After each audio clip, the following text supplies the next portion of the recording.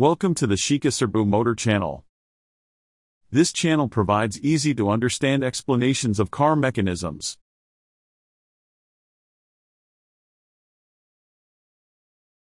The tires are perpendicular to the road surface, in the direction of travel.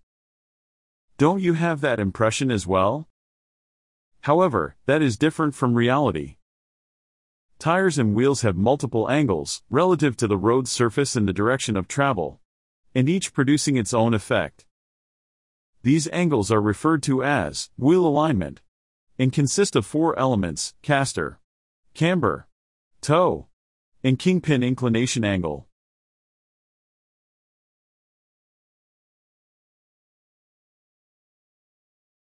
Castor is the tilt of the steering axis of road wheel when the vehicle is viewed from the side. In a double wishbone suspension, it is the line connecting the upper arm pivot and the lower arm pivot. And in a strut suspension, it is the line connecting the lower arm pivot and the strut upper mount. The angle between the castor axis and the vertical line to the road surface is called the castor angle, and the distance between the point where the extended castor axis intersects the road and the center point of the tire contact area is called the castor trail. Castor has two functions: generating the self-centering force in the steering wheel and improving straight line stability. When the steering wheel is turned, the wheels are steered by the tilted steering axis while the contact area with the road surface moves up and down. However, since the ground does not move in reality, operating the steering results in the vehicle body is moved up and down. Furthermore, since the vehicle has weight, when the driver takes their hands off the steering wheel, a force acts on the wheels to return them to a straight-ahead position. The red arrow indicates the force that moves the vehicle forward, acting at point A, where the castor axis intersects with the road surface. The rolling resistance of the tire acts at the center point B of the tire contact area, represented by the blue arrow. When the left tire goes over a gap, the steering is pulled to the right. This creates a directional difference between the red arrow and the blue arrow, resulting in a counterclockwise rotational force at point A. This force acts to return the wheel to the straight-ahead position.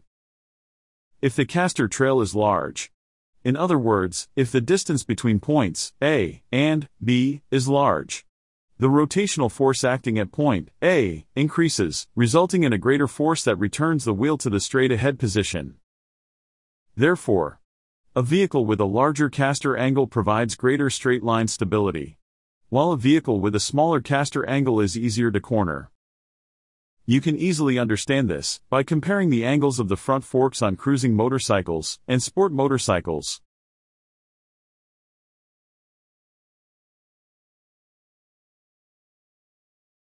The tilt of a wheel, when viewed from the front, is called camber. When the wheel is tilted inward toward the vehicle body, it's called negative camber. And when they are tilted outward, it's called positive camber. The role of camber is to keep the tire upright against the road surface when the suspension compresses. When the suspension compresses, the wheels move into a positive camber position. When cornering, the outer tire moves into this position, which causes two issues. The first issue is that the tire's contact area decreases, reducing traction and lowering cornering performance. The second issue is the generation of camber thrust force. Camber thrust force is the lateral force generated by a tilted tire. Motorcycles corner by leaning the chassis, which generates camber thrust force on the tires.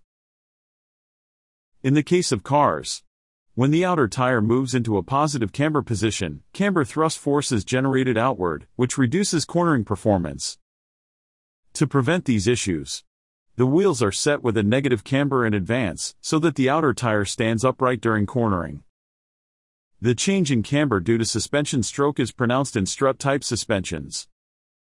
Therefore, racing cars based on production vehicles with strut-type suspension are set with a large negative camber. That's awesome and really cool.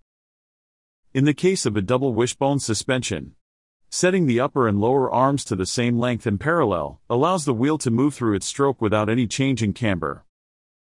However, In this case, when the body rolls, the outer wheel in the corner still ends up in a positive camber position. For this reason, actual double wishbone suspensions avoid this issue by varying the lengths of the upper and lower arms, or adjusting the arm angles.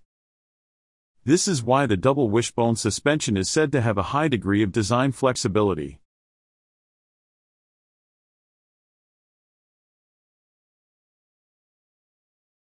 The tilt of the wheels when viewed from above the car is called toe. The configuration where the distance between the front edges of the left and right wheels is smaller is called toe in, while a larger distance is called toe out.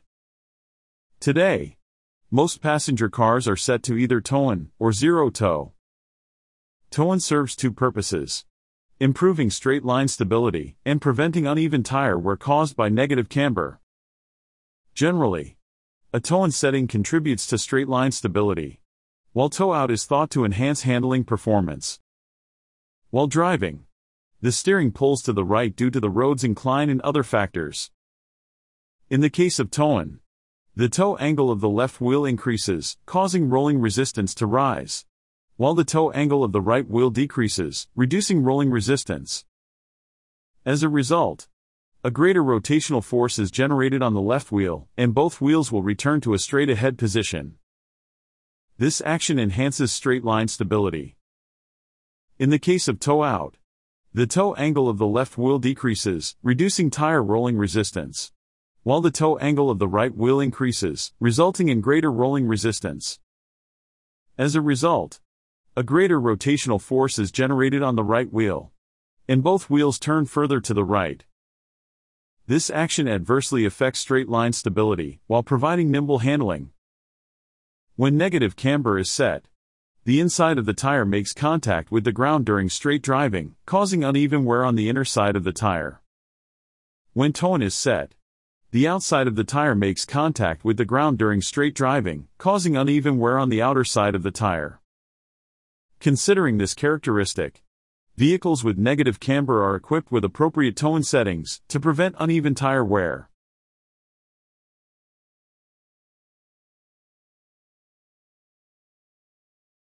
The tilt of the steering axis when viewing a car from the front is called the Kingpin inclination angle. Since modern passenger cars do not have a physical kingpin, the virtual Kingpin inclination angle is defined by the line connecting the lower arm pivot and the strut upper mount in the case of a strut-type suspension, or the line connecting the lower and upper arm pivots in the case of a double wishbone suspension. The distance between the point where the Kingpin inclination angle intersects the road surface and the center of the tire contact area is called the Kingpin offset or scrub radius. The Kingpin inclination angle has two functions. The first function, similar to castor, is that the tilt of the steering axis causes the wheel to move up and down, generating a self-centering force on the steering wheel. The second is the effect of a small scrub radius. A small scrub radius reduces steering wheel effort and reduces kickback from the road to the steering wheel. Please be careful if you plan to replace suspension parts or switch to tires and wheels of a different size. All of these will alter the wheel alignment, affecting tire wear and handling. When making replacements, it's recommended to consult an experienced engineer. Thank you for watching. If you enjoyed this video, please consider subscribing to the channel. We'll see you in the next video.